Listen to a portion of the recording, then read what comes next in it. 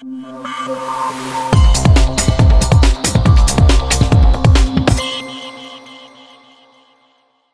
these few minutes to talk to us, even though you right now have to be really tired. Talk to us about this final series 2-0. Mauricio Baez winning. Talk to us about it. Well, we knew they weren't going to give up without a fight coming into the second game, so we had to come in and we had to stay together, and we had to pretty much just run our plays, run our defense, and just pretty much just capitalize on what we're doing and never give up. Sabíamos que ellos iban a venir fuertemente para este segundo partido.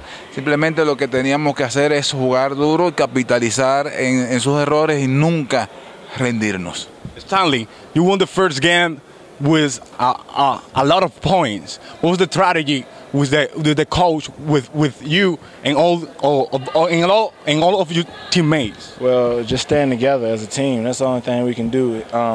When things are not going right, we just got to stay together and just maintain what we're doing and just keep going, you know. All I can say is that we're 2-0 and I'm proud of my teammates. Él estuvo diciendo de que ellos estuvieron juntos, que es lo que siempre saben hacer, jugar juntos, seguir jugando bien, y él está muy orgulloso del equipo, y ahora que están más que ahora que están 2-0 arriba ante el equipo de San Carlos. Defensively today, you had a really important job to do. It was to cover Edward Santana.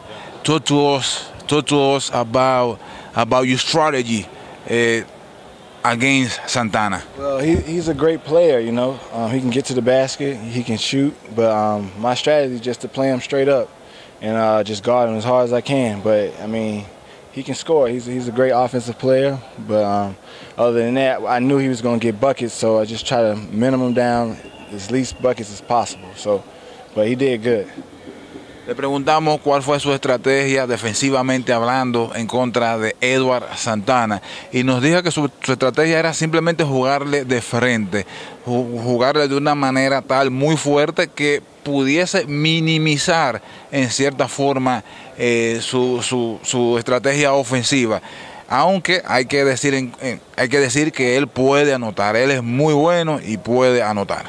Stanley, Alejandro Salas, your partner, your teammate, had foul problems. What was the focus about that after this problem?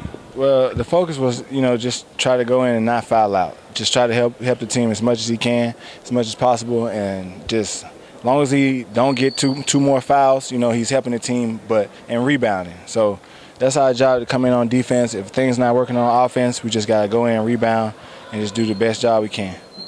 Yo le estuve preguntando que después que Alejandro Salas se metió en problema de falta, cuál fue su foco, y él estuvo diciendo que tratar de no meterse en falta también ellos en problemas de faltas, tratar también de que Alejandro Salas no saliera por problemas de faltas, rebotar y hacer el trabajo debajo del palo como lo han venido haciendo. Stanley, 2-0, next game Friday, what's going to be the focus for you guys so you can get this thing really done in 4 games? We get over this hump. You know, it's hard to play a team 3 times. So we get over this hump, we got to come out, we got to focus like it's game 1. So we got to go out and play as hard as we possibly can, because this team, they're not going to give up. So we got to stay focused on the court and just run what we run what we usually do, and we'll get the win.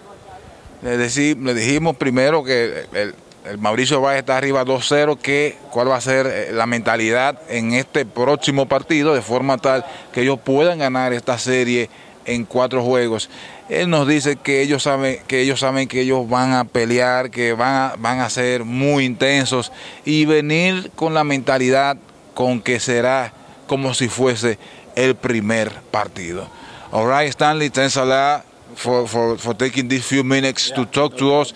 We wish you good luck for the next game and the next and the rest of the series. Thank you a lot. Yeah.